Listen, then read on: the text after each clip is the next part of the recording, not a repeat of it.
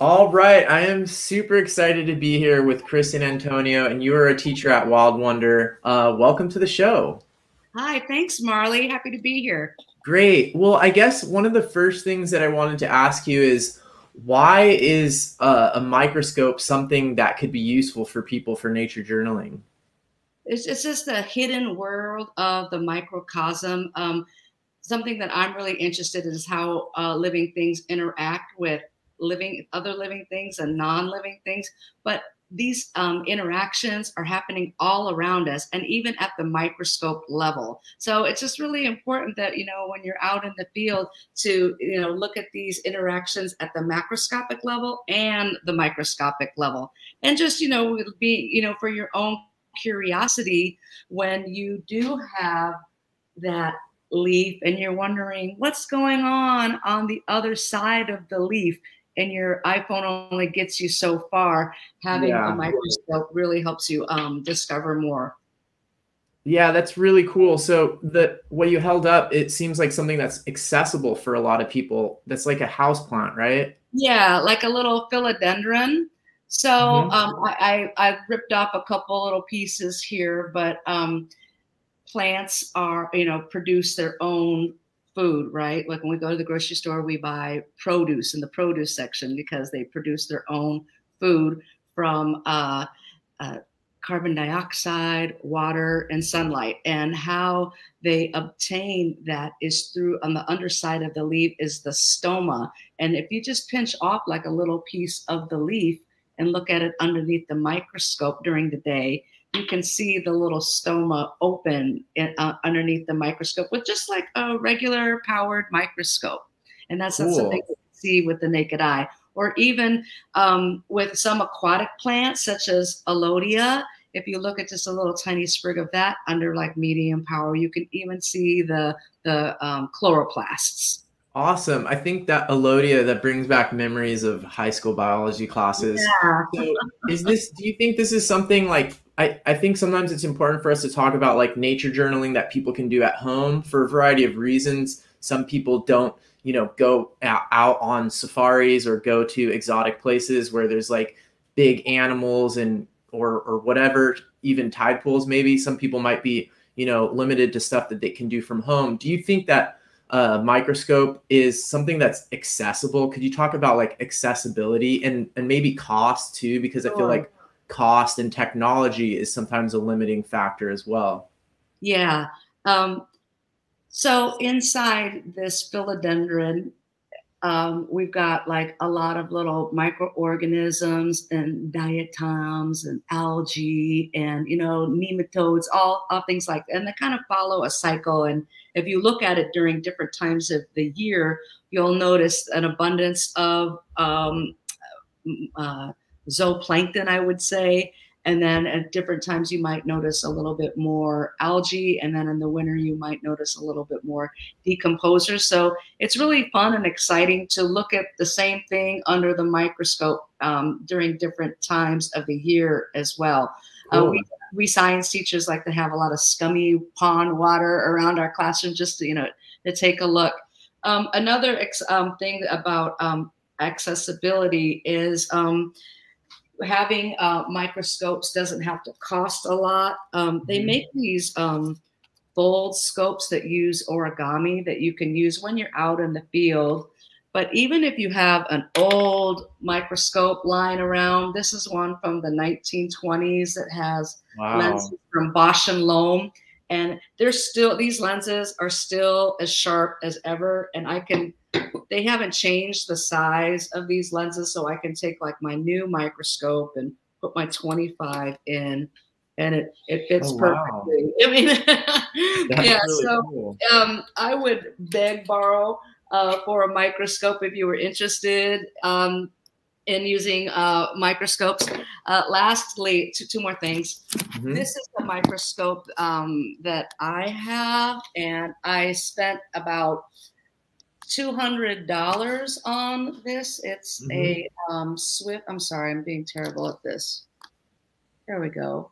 This is a Swift microscope that I have, and it has the 4 different powers, and it also has like room for a camera, and then you can also change this eyepiece to a Is that 10. a dissecting microscope? No, that dissecting microscopes like have a flat stage. So Oh, yeah, this is just a regular compound microscope. You can do you put know little. the number on that one? I don't. I But can you let said it you was about know. Yeah, $239. it's a Swift microscope that I bought on Amazon, Okay. and also with accessibility. Mhm. Um, These are only $25. And for my classroom, I did a don't choose and I bought 5 of these and I got funded and they mailed them to my school. I'm so excited. So this can be adjusted to fit on your phone, any size phone. Right. And this goes into the eyepiece. So you can so it's hard to look through a microscope, especially if you're wearing glasses, and then after a while you don't blink, and my eyes start Yeah. twitching, and Yeah, me um, too. Yeah. sometimes you get a little fatigue and headaches.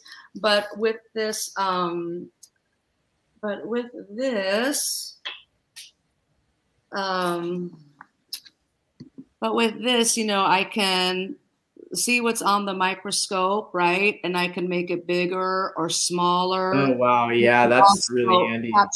capture video as well. And Yeah. I've just really, I'm really loving my phone adapter for the microscope. And I believe they make these phone adapters for binoculars or for telescopes too. Right. Yeah, definitely. Wow, Yeah. that's really cool. Because I got after your class at the Nature Journaling conference, I got one of these Carson ones, Yeah. and I'll post the link to this. And Yes. I can attach my phone to it, and it does make it easier looking through the phone sometimes instead of like yeah getting the headache from looking through Right. the small Yeah, eyepiece. so it's got that part where you can attach it to your. Do you remember how to do it? Yeah, I like to attach it to my phone before I attach Okay. it to the microscope. Okay. And then I Yeah. just line up the attachment with the camera first. And then Right. I put it. Because sometimes microorganisms don't make the greatest models. So, if you can take a Yeah. picture of it, yeah, like that. Right? Yeah. Yeah, like that. Yeah, Okay. exactly. Mhm. Yeah. Technology. Yeah, I'll show that in a moment under my document camera too, if Okay. people are interested. And I'll post the link to. So the first link I posted was the Swift microscope that you mentioned, and then I'll post the link to the other one, and then we can get into the nature journaling from some videos that you've taken under the microscope. So Yes. let me just share this link for this is the Carson. It's the Carson. This is a very, what did you say is, I think this one's like 20 some dollars. Yeah, So something dollars. And it needs you get one double A bat. exactly. Yeah. And I also just wanted to share there's this other really small microscope. This one's only 60 power, but a friend and one of my Patreon patrons, Beth Ann, she has the Journaling with Nature podcast. She sent me one of these from Australia, and it's really small. I think it's for looking for false currency, but Oh, it works nice. for nature Okay. journaling. I mean, I would get a headache if I was looking through it for too long, but I'll show that under the document camera Okay. in a little bit too. But let's just jump in to doing some nature journaling from this video of yours. So I'm going to share the screen here, and maybe we could talk about some methodology for nature journaling, and then I can also put my document camera on. So for people at home, get your sketching stuff ready, your nature journaling page and materials ready so that we can do some nature journaling from this video. Could you tell us a little bit about what you were looking at here? Yeah, I did the Wild Wonder Nature Journaling conference, and First, yes, and I made some backup videos just in case. And this video comes from Pine Lake in San Francisco, and it comes from a sample that was taken on the 15th of June. I took this sample in between some reeds of tule, so their sunlight was able to reach the bottom of the lake, and it's in like really shallow water. So I noticed in this sample that there were a lot more green organisms, photosynthetic organisms, than when I took a sample that was amongst the shore where the dead leaves were. Okay, great. So I think the first thing here for people who are going to nature journal this then is we often do metadata when we nature journal. And so the metadata in this case, here's an example of metadata when I was nature journaling from my car. That is an upcoming video. But in this case, our metadata, since Kristin did the video and the collection, is going to come from her. So let's see, maybe we could just say water sample. Yeah, a freshwater sample from Pine Lake. And you said Pine, what's it called? Pine Lake? Pine Lake. There are 3 natural lakes in the city of San Francisco, and Pine Lake is one of them. Okay, so I'm gonna write SF, California. Yeah. Do you know an approximate date? I do. I have it written down. Great. I have it journaled. Ooh, nice. The 16th of June. Okay, so that's 6, right? 6/16. Yeah. It was 68 degrees that day. Oh yeah, this is easy metadata since you have all the info already. It was blustery. Ooh. And then because I teach biology, we have these really long thermometers. So I brought a thermometer out there, and the temperature of the lake was 63 degrees at the time. Okay, so, cool. So water temperature and air temperature. Correct. 63 degrees Fahrenheit. Yeah. Okay. What was the humidity of the water? I don't know. Yeah. I should have. Yeah. And I mean, and the water was surprisingly clear. Okay, and then maybe what other information do you think would be useful when nature journaling a microscopic sample like this from someone else? The depth, because like sometimes, sometimes it'd be nice if you know the depth, like if it was taken among the leaf litter at the shore, or among the plants or the reeds, or if it was a dead sample from the center of the lake. Okay, and what was in this case? You said it was in the tules, but near the surface. It was like the sedge, right? That was at the edge of the bank, the shore. Okay, near shore. Probably. And then what magnification is this at? This is going to be at, I believe I started at low power. So it's, oh, it'll change partway through. It'll change. Yeah. So 40 times magnification. Okay. So I think I'm just for the metadata, I think I'm going to just do, that much for the metadata. And then you also were saying that when you draw something that's under magnification, you have to draw in a circle. Is that correct? Yeah, when I am doing when scientists are looking at things under the microscope, it's consistent, or like them to be understood that when you're looking at something that you draw a circle to understand, to make the assumption that it's microscopic. Okay, great.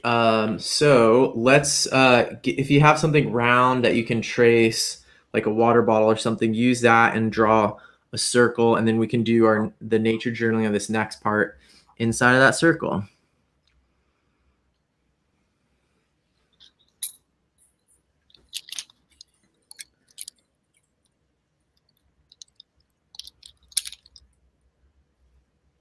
All right, there is a question from the audience. Yes. Oh, and I just wanted to say hi to a couple other people who tuned in on the comments. I see that Esteban is here from Costa Rica, and De La Luna is here. Oh, let's first answer De La Luna's question. She's asking about USB microscopes. I don't know anything about USB microscopes. Because I have Mac devices, I am lucky that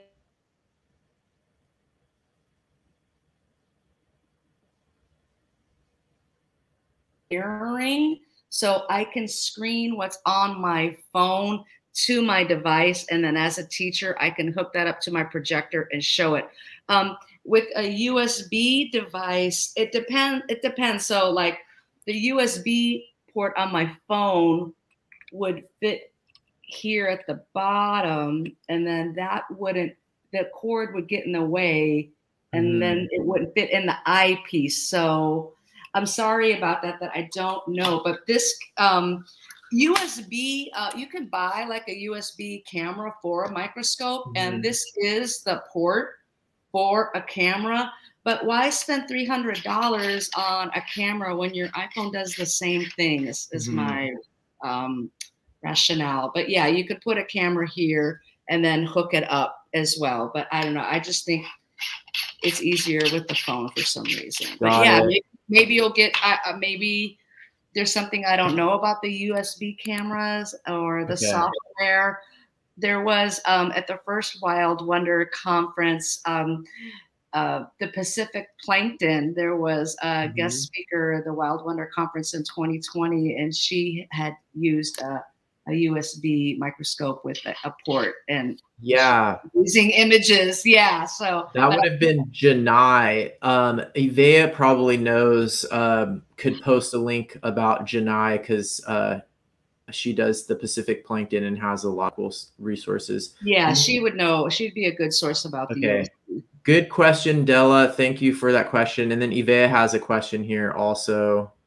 Oh, whoops. Thank you. No, this was what I wanted to share here. For measuring humidity. I have not done that yet. I mean, I do have some instruments in my classroom. In San Francisco, it's really foggy, so there is a lot of moisture in the air. I didn't write the time that I took the sample, but I'm just guessing that maybe it would be if you check the weather on your phone. Yeah. Like today, it says that the humidity is 73%, and it's pretty foggy outside. Sometimes I have one that I've used that's like a thermometer and a hygrometer, and it's like, it seems like you can get ones for like $11 or something that are digital. They sometimes take a while for, like, if it's in your pocket, for example, and then you take it out of your pocket, you need to wait a while before the humidity comes up to the ambient humidity. But I'll just post a link here to a cheap one that I just saw. But and then I think, thank you for that. Yeah, because I do have one of those in my classroom. Or video. Yeah, and then the ones that the people, I think the more advanced ones for weather stuff are these like kestrels, and you like, it's on a string and you spin it in the air, and it gets temperature and humidity and all of that stuff. Well, let's go ahead and jump into some nature journaling. I'm going to play the video, and maybe people have already done a little sketch of what they see here. And maybe I'll start with that, and then maybe you could tell us a little bit about what we see so far in this image. So I'll just click play here. Let's see.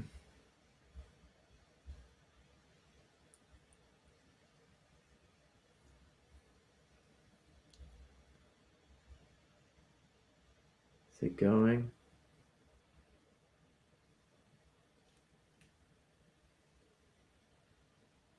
There is a Whoa. Yeah, there is a beautiful column to the drop of water. So sometimes you don't get everything clear at the same time because they're also swimming vertically. Yeah. The type of slide that I use is a cavity slide. So, you know, the sample is like in a little pool itself. So that's why you might, or some top swimming organisms might seem a little blurry, but I think I try to change the Yeah. focus.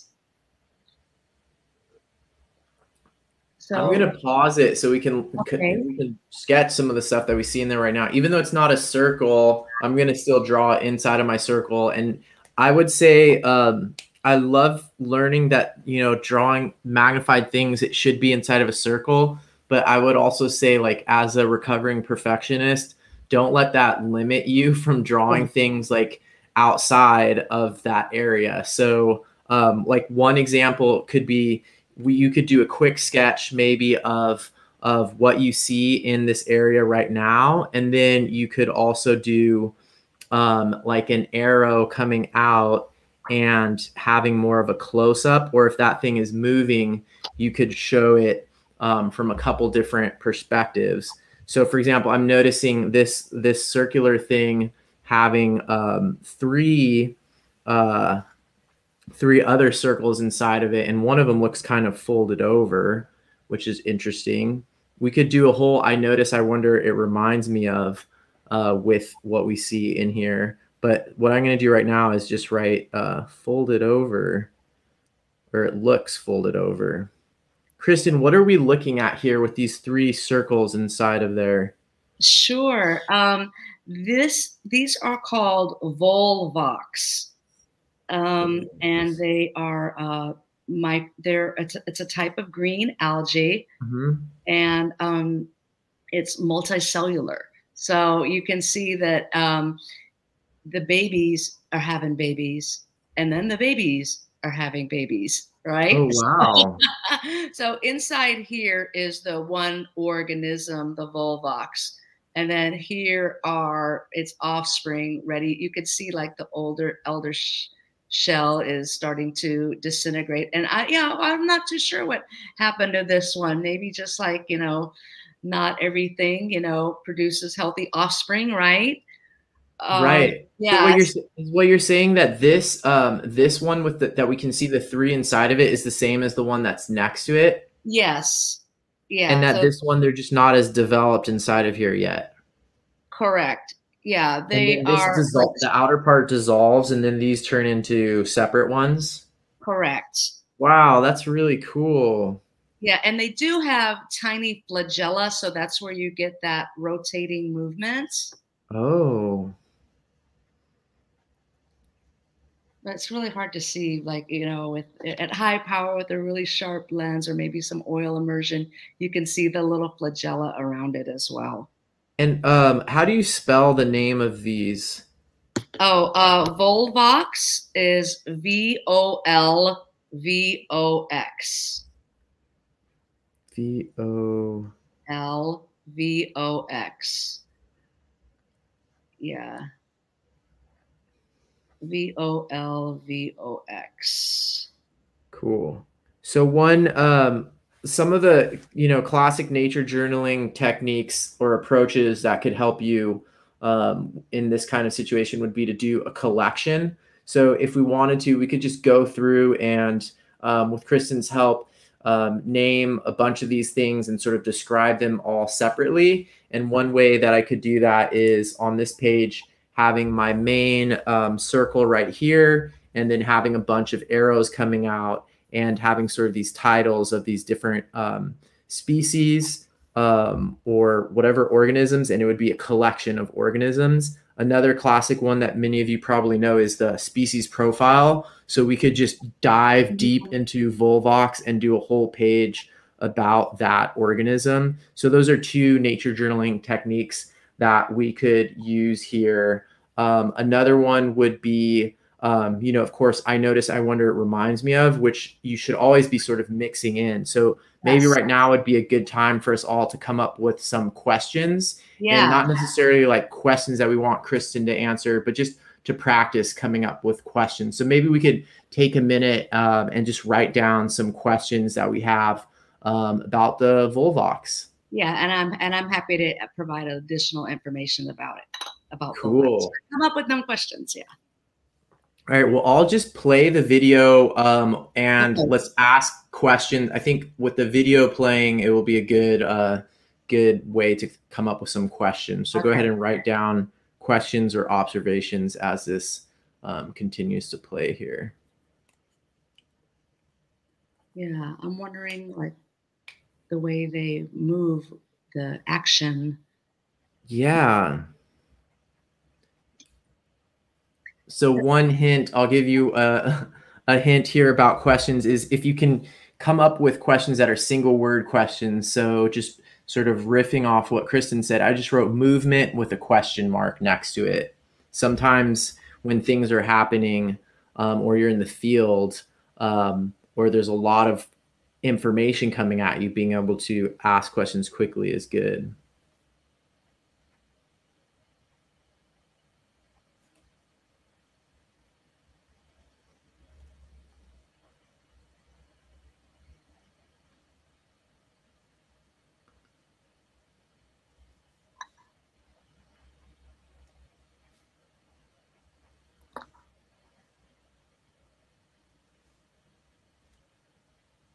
Yeah, they are magnificent organisms, you know, and it is hard to see, like I said, those tiny little flagellae at this low of magnification. Yeah. But I'm just wondering how the flagella beat to propel that movement. Um, Mm-hmm. and then again, those spheres those smaller spheres that you see inside, those are like the baby colonies. But I think the right term is daughter colonies. Mm. And they develop inside the mother. And then once they're ready to be released, the mother colony bursts and releases the babies. And then the released daughter colonies get matured and they have their babies inside them.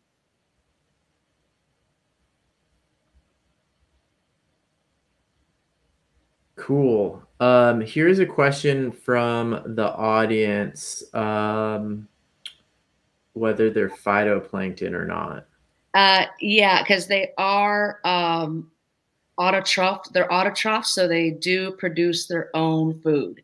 Yeah, they're algae, and I want to say that they're also about like a half a millimeter big in real life. But they're Great. not, yeah, they're algae, so they're not plants. They are part of the protists kingdom, which is like the Oh. odds and ends kingdom. Um, it's plant-like and animal-like. Oh, I always Yeah. forget that. So algae are technically protists, Protists. not Before they plants. were, I mean, it changes all the time. Like before, algae was in the plant kingdom, but now that we know differently, it's more of a protist than a, Whoa. yeah. I think I always end up calling them plants. Yeah, Okay, it's so fine. Yeah. this is cool. You mentioned a number. So if we're nature journaling, we should remember that we have 3 languages. So we've got words and images, but we don't have any numbers. At least I don't so far. So you said one of these is about a millimeter across. About half a millimeter. Half About millimeter. half a Okay. millimeter. So if you have, I mean, it is if because I'm a biology teacher, and if I were to go to Carolina Biological Supply and purchase some Volvox for my classroom, and it comes like in a jar. I mean, I could look and I could see the little spheres with my own eyes. Wow. Yeah. Okay. Okay, cool. So let's add another, what organism that we can see in the screen right now should we add next? Or should I Um, play it and pause in I another would spot? say that also, I mean, I see grains of sand, I'm believing, is a silicone Oh, there that aren't moving. The great. Abiotic. Let's look at that. So where like that big gray thing next to one of the Volvoxes? correct. Okay, so I'm gonna draw that. So if you folks can see, because I think it's really important sometimes. Sometimes people think nature just means like living things, and they forget that there's a lot of nature is not living. So I'm just gonna draw this, and then have an arrow coming away. So you think that's a grain of sand? I'm pretty sure it is. Yeah. Because I remember when I put it on the slide, I was like, oh, no, it looks like a grain of sand. I remember saying that aloud. And what gives you that? What tells you that? Just the way, the shape. Okay.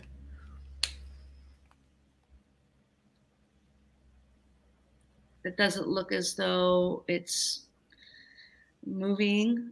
Mm-hmm. Okay, Yeah. so not moving. Yeah. It seems to be made, it reminds me of like a grain of salt or sugar. Mm. Yeah. Like a crystal formation. Yeah, it has like a crystal look to it. Cool. It is quite round though as well. Yeah. I wonder why it's round. From erosion, I think. Like, Yeah, interesting. Okay. yeah. Cool.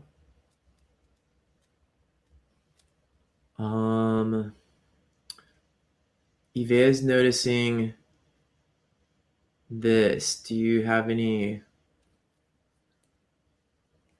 thoughts on that? There's some kind of litter critter near the top center. 1/4 of the size of a baby volvox. Keep squeezing in and out near the tall. Maybe I'm putting my cursor on it. Maybe this is what Yves is talking about. Yeah, yeah. I can't tell right now, but Okay, let's play the video and let's see. wait a little longer. It might be a rotifer. Oh, there it is. Yeah. It's moving. I believe it's a rotifer. Does everyone see that near the top there? Top middle? Or it could be a Daphnia, but I think the Daphnias are a lot bigger. And I think it's a type of rotifer. Okay. Tell me when you see a good rotifer, I'll pause and we can try to nature journal that one. Got it. Do you think any more show up in here? I did see some more rotifers, yes. Okay. And in case anybody wants to come back, and you have a variety of these on your YouTube channel, right? Yes, I do. I have about 4 of these videos that you can watch at your own pace. They're about 10 minutes long, and then you can just hit that pause button or the rewind button, because then that way they'll be better models. Yeah, that's great. So that is another option I wasn't even thinking of before, is that makes this even more accessible, is if you wanted to, you could just watch some of Kristin's videos, and I'm sure there's other people who have videos. There's tons of stuff out there. Yeah. Are there really? There really are. There are lots of really great professionals that I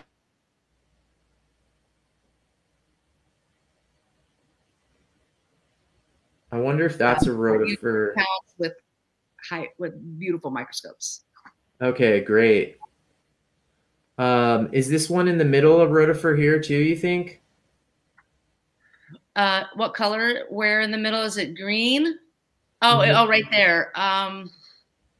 It may be. Okay, I think I'm changing to high power now. Okay. I mean, I'm changing to 100 times. Before maybe that's the tardigrade. Or wait, what is that? Before I was at 40 magnification. Now this is 100 magnification. That right there. Now that I can see it, I see a few organisms. Okay.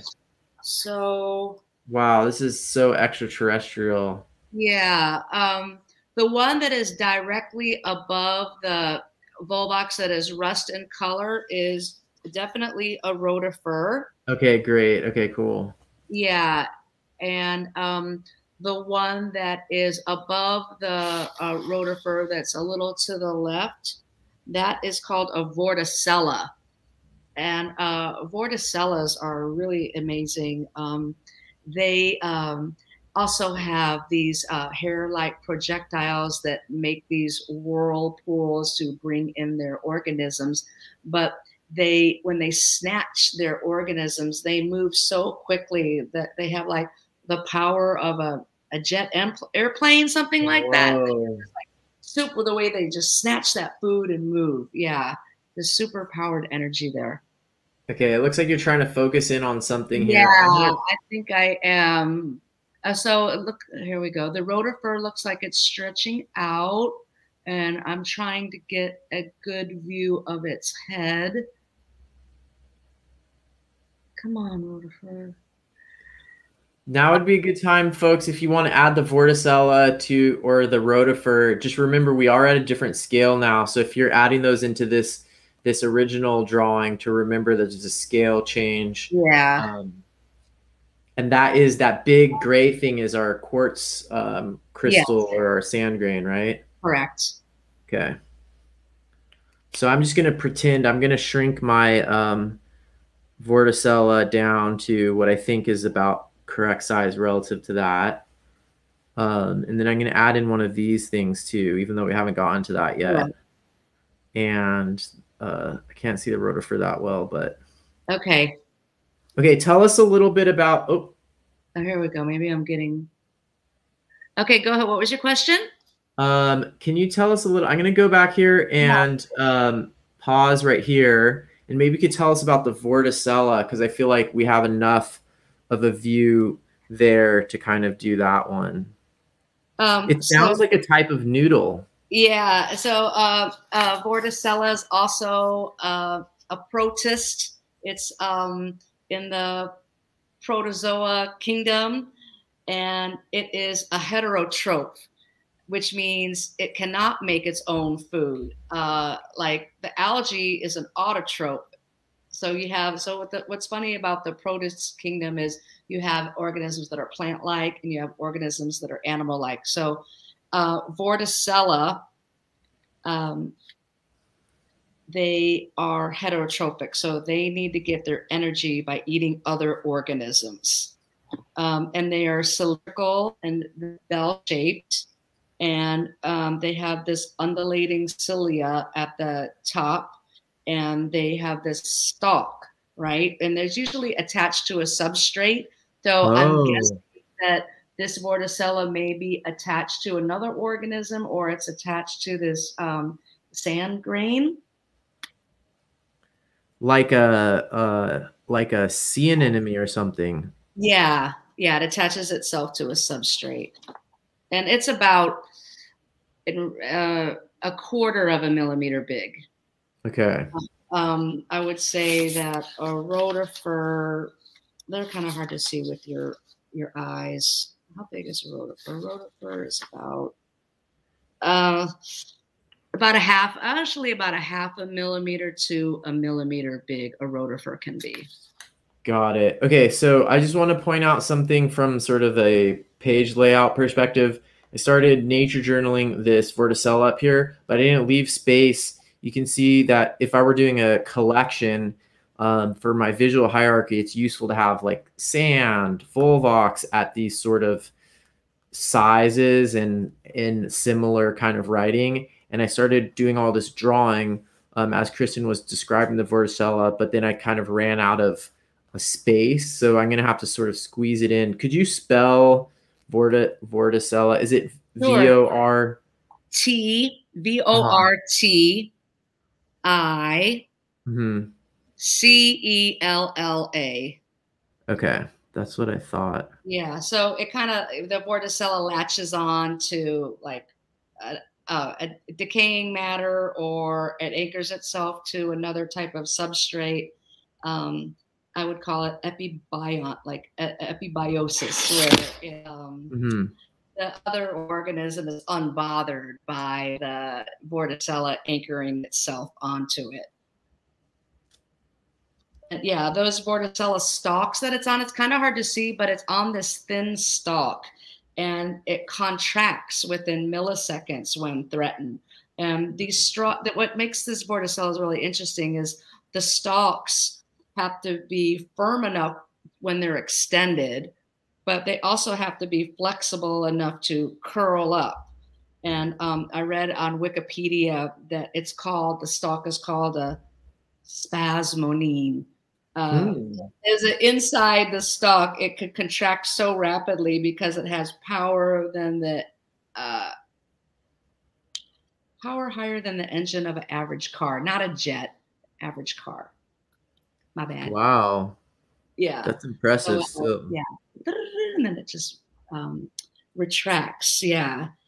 I'm gonna play the video in case people want to try to add anything. This might be sort of like a doodle diagram, or you might be able to use arrows because, of course, drawing movement is hard. But let's watch the movement because Okay. you said that these undulating cilia are basically creating a suction in front of the vorticella, right? Correct. Let's see if we can see that happening here.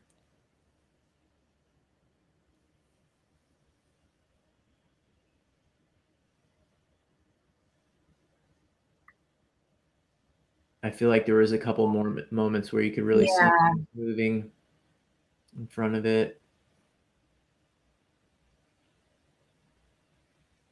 Oh yeah, look at that. Those things got sucked right towards it.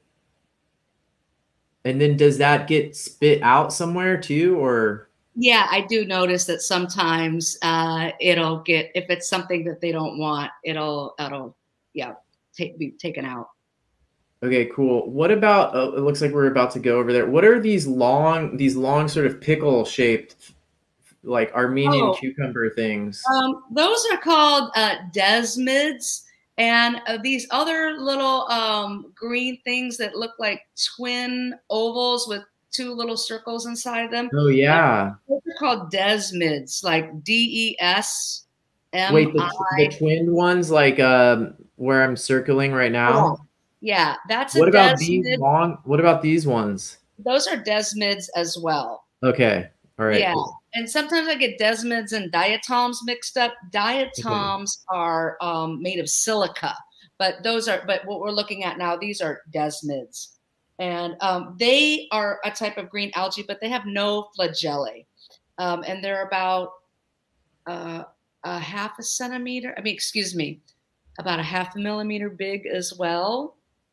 And some of them come in two semi-cell mirror shapes. So if you were to look at the ones that are rod shaped, like you said, the cucumber shape, it's kind of got like a divide in the center. Oh, no way. We'll have like a two semi-cell mirror image, as well as the other type of desmid, and they have names. And is it DESMIDS?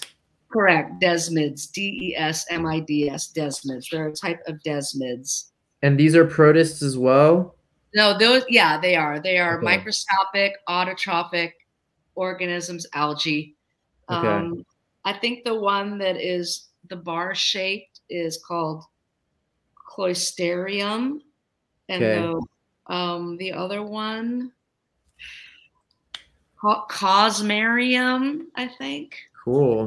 Desmond's is good enough. Okay. And they are autotrophs, so they make their own food from sunlight and CO2. Correct. Autotrophs. This whole thing about protists, I'm gonna have to do some more reading about it because it's totally. Yeah. So wait, does that mean all algae are protists? I want to say yeah, but I could be wrong about that. So like seaweed. What about seaweed? Excuse me? Seaweed, like kelp and stuff, is an algae? I think that might be a plant. And also moss, like moss, I believe, is a plant. Okay. Yeah. Wow, this is really, I always just thought all autotrophs were plants, but yeah. Wow, okay, crazy. And then there's also living organisms like bacteria that do chemosynthesis. So yeah. they live at the deep vents of the ocean, and they're able to get their energy through chemicals. Without sun. That's crazy. Yeah. Okay, let's see if we can get what other critters we can get in here.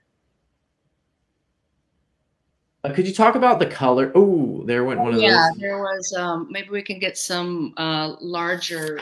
Okay, maybe I'll pause. Yeah, I did see some arthropods, some copepods. I saw some copepods in there. Yeah, here comes a copepod. Uh-oh. They're fast. Yeah, they swim pretty fast. Has to do there is another one. And also because it has to do with drag, you know, it's like swimming through syrup. So the Yeah. smaller ones are going to move slower and the bigger ones are going to move faster. Could you talk about that? Oh shoot, I lost it. Could you Yeah. talk about the viscosity while I try to find one of these? Yeah, okay. Yeah, drag, viscosity, and velocity are heavy factors for these tiny organisms. It's like swimming in syrup. So the organisms, when they're moving through the water, they have to cope with thousands of different substances that are dissolved from it, like other biomolecules, salts, fertilizers, pesticides, oxygen, fungus, spores, seeds. So there's like trees are nearby, and then the seeds from the trees fall on the water, and then they're sinking. Pollen, viruses, bacteria. I'm going to throw And so pollution out why there. Yeah, why and is it nanoplastics, pee and poop. right? So why is it the part that I'm confused about is why is it different depending on the size of the organism? Like why does it feel thicker to them than it does like when I swim in water, it doesn't feel like syrup. Yeah, it just I'm not too sure, but I do know that the open water affects an organism's motility, and it's the ability for an organism to move on its own accord by expending energy. So Okay. yeah, aquatic locomotion isn't the same for all organisms. I can't get a one of these. Maybe I'll put it in slow motion. Okay. Oh, that's a great idea. Thank you. So you're saying are there two types that we're seeing here? Because Yeah, there's the one that I believe that there is a copepod, and I think it's just a different type of copepod, okay. an amphipod, or a water flea. Yeah, there we Oh, go, right there. oh, can't tell if um, I just want to get a quick sketch of that one. yeah, sure. I can tell it's coming because the water is moving. I'm gonna look on my end to see if I can find the market where. Okay. All right, everyone, Okay. try to get at least that basic shape. Yes. I'll show you what I mean. This is Another thing classic. about microorganisms, they're easy to Yeah. draw because they're so tiny. So this is this. I want to make sure I get this relatively bigger than this thing. Um, yeah, you're right. It's like you're drawing these sort of basic geometric shapes in a way. Yeah. And I think there's two tails coming off the back. And then it looks like there's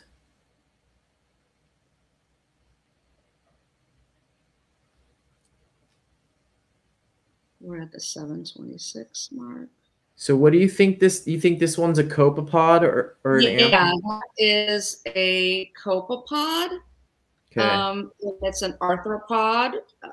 It is also needs to eat other It's a freshwater plankton. It's in the animal kingdom. Okay. All right. So one thing, just a page layout thing here. It's not super important. It's kind of more aesthetic, but it affects like how easy your page communicates. Is this Yeah. whole arrow technique was working out at the beginning, but it's starting to get a little bit too busy for that to be clear. So sometimes doing a little bit of planning in advance with that kind of technique would help. Otherwise, you might end up with it being sort of messy, which is not necessarily the end of the world, but just wanted to point that out. So you said, what is this one called? A copepod. Okay. Copepods.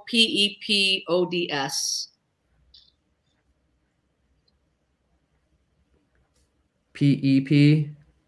Correct. ODS, copepod.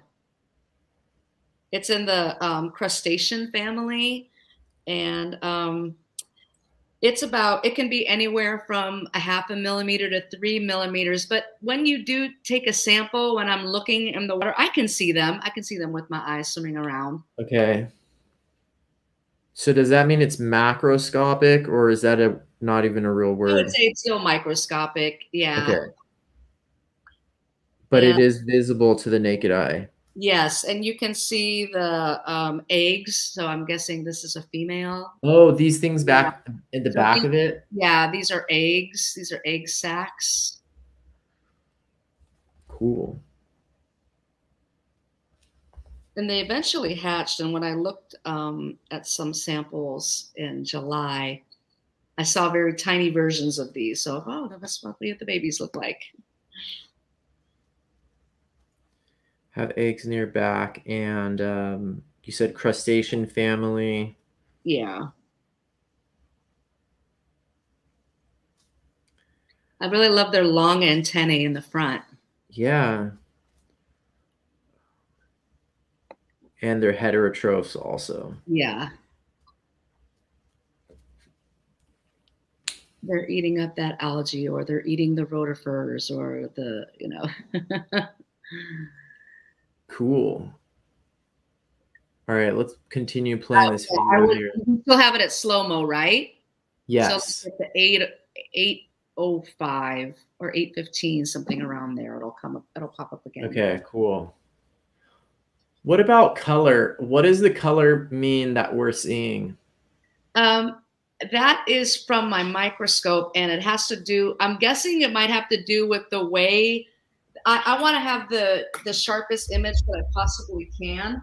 So when I'm using my microscope, I'm messing around with the diagram here, letting in more light or letting in less light.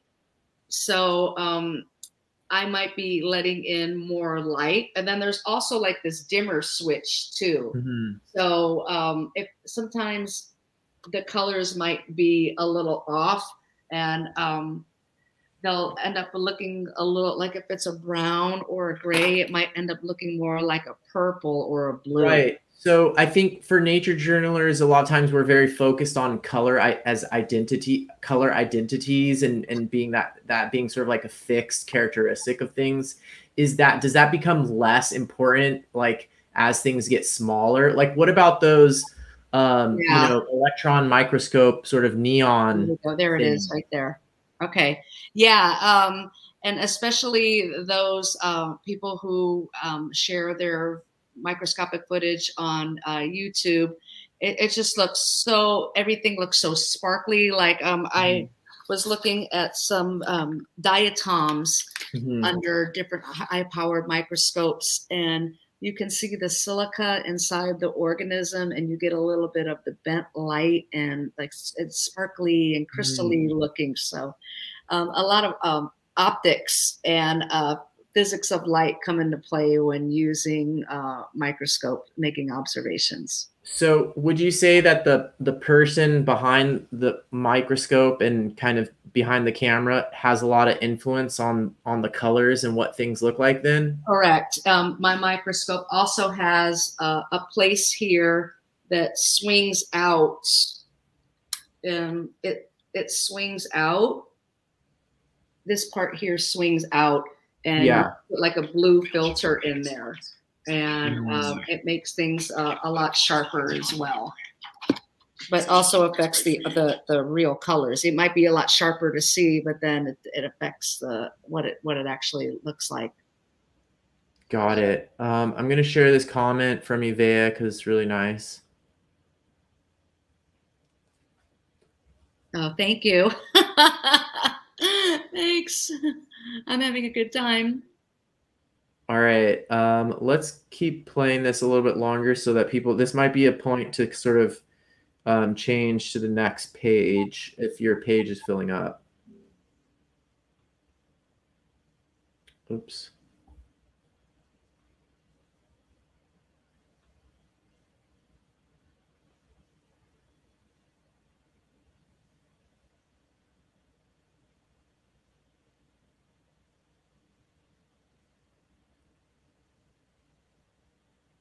For people who want to try this at home, where would be a good, other than water samples, what would be a good place to start? If you have some plants that are outdoors that have like a saucer, like a potted plant with a saucer, and there's like some water pooling in that, and you see a little algae, that would be a good place to collect specimens. or if you want to start your own scumming water, the scummier the water, the better, right? If you do live near a sidewalk puddle,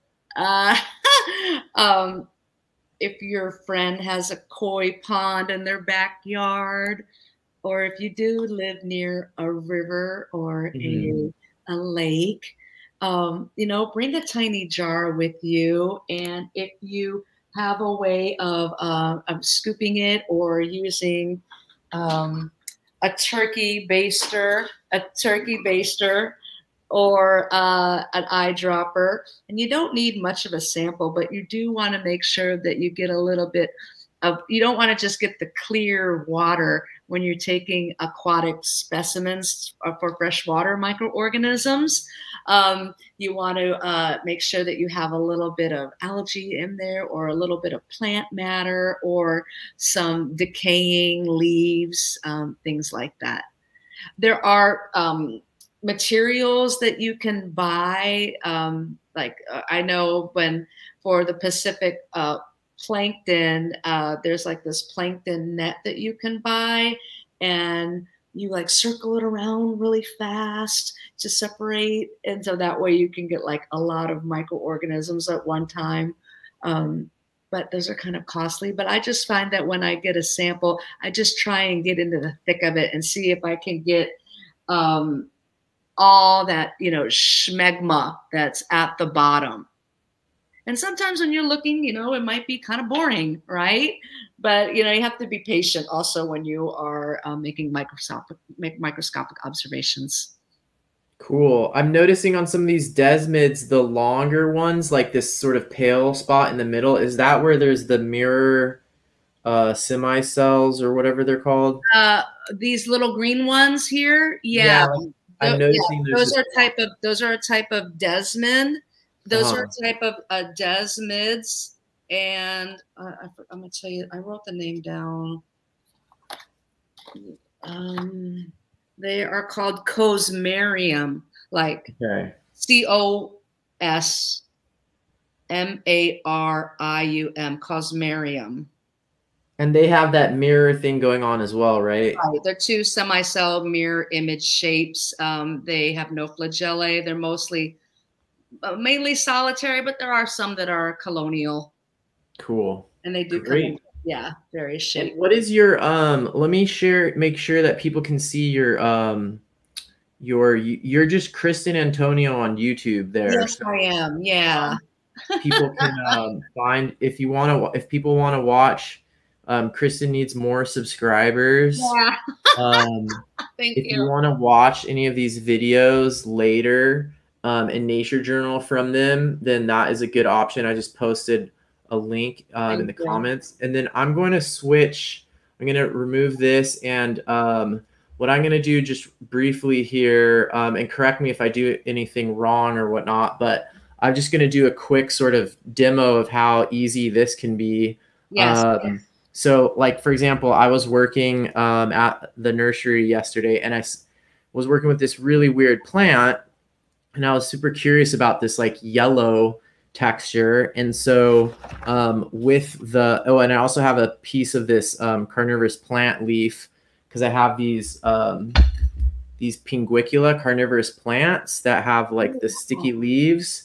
And so I could basically just with this is that Carson one. I think I posted the link before. It's like, I don't know, it's like $20-some or whatnot. And it's really easy to use. Yes, exactly. That's it that Kristin is holding up right there. And it goes only up to 250x, but down to 100. It is possible to put a slide in here, and it comes with that. But for this leaf right here, all I would need to do is, if this fits in my nature journaling kit, I could just, you know, pick a leaf and put it underneath here, and you can connect your camera, but you can also, now you're going to just see the back of my head, hold the light on, and look in here, and you could literally be looking at it and drawing at the same Mhm. time. And Right. what I learned from looking at it is that these are, I think they're just trichomes that are creating this fuzz. So they're these like glandular hairs all over the plant. And there's actually a similar thing going on with the carnivorous plant. And it would be a really cool like joint comparison for me to look at those under the microscope. And I could also just clip on the phone attachment, which is really easy. And I'll just show you how that goes. So here's my phone. And here's the attachment. And it has these little X's. I don't know if you can see those plastic X's, but Mm-hmm. they help you see if you're lining it up like a bullseye Oh, in okay. the middle or not. So you can see those X's and you just get it so it's as close to the middle there as possible. And then that clips right on. I can show you right now what this will look like. Wow. One of my alerts is coming on that there's a vegetation fire in Petaluma. Oh, It is fire yeah. season. So look, I don't know if you can see that very easily, but already right away, even without like spending very much time focusing, I can already see some of these crazy trichomes. Let me get this document camera is not the best at focusing on All right. another camera, but you might not be able to see it too well, but I'll right show you there this one are the too. trichomes. And so it's basically for 20 some dollars, it's a really easy way to nature journal stuff that could be like right outside of your house. And just I think for a lot of people, being able to nature journal things without having to go to like a wilderness area is really useful. So Right. I think it's a cool option. And I was really glad that you taught that class because I think this is an area that's often overlooked in nature journaling is people are really focused on, animals and birds and stuff like that, but people aren't really looking at microscopic stuff. So thanks for like kind of bringing this to the attention and, because I know that you're nature journaling microscopic stuff, but like if I look on the Nature Journal Club Facebook page, there's like less than 1% of stuff is microscopic, but it's all around us. Yes. And I would encourage you, look at a fish scale under the microscope, look at a feather underneath the microscope. I wanted to, we were having some technical difficulties earlier, but this is a video I took of an organism. Whoa. Can you see? Can you see it? Yeah. This is, I took it a while ago. Is that the one that you were going to have us try to guess what it Yeah. is? So do you see that organism? Weird. One more time. So here we go. Here's one more time. This is an organism. Are you going to give us any hints like the size? It is microscopic. It is found on my body. Does it stay microscopic for its whole life cycle? Yes. It was found on my body. I found it.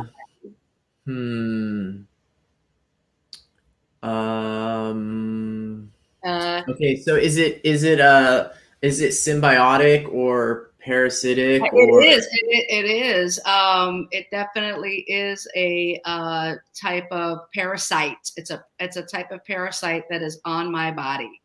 It's on everybody's body. Newborn babies don't have them. Wow, I have no idea. Okay, well, this is, it's a face mite. A face mite.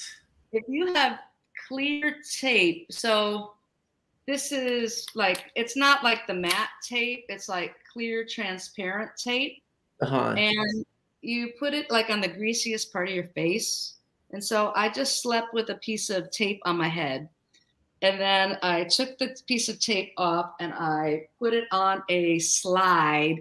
And voila, I found a face mite Oh crawling on my my God. floor. Okay. All right. Yeah. So everybody get a bunch of tape. This would be great for I can tell you, this would be really good for like, I know you work with high school students mostly, but I could just Yes. imagine elementary school students just covering their entire face with tape.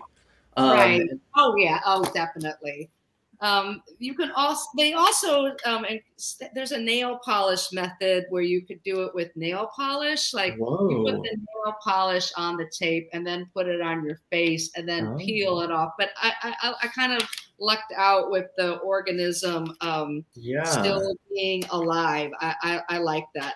And I mean, they're harmless, but if you do have a lot of face mites, you could, have breakouts. So we will make sure that, you wash your face with a certain type of, I forgot, a certain type of chemical that cleans the face Yeah. mites out of your face. But yeah, we were Wow. crawling with microorganisms, and that was one I took of a face mite.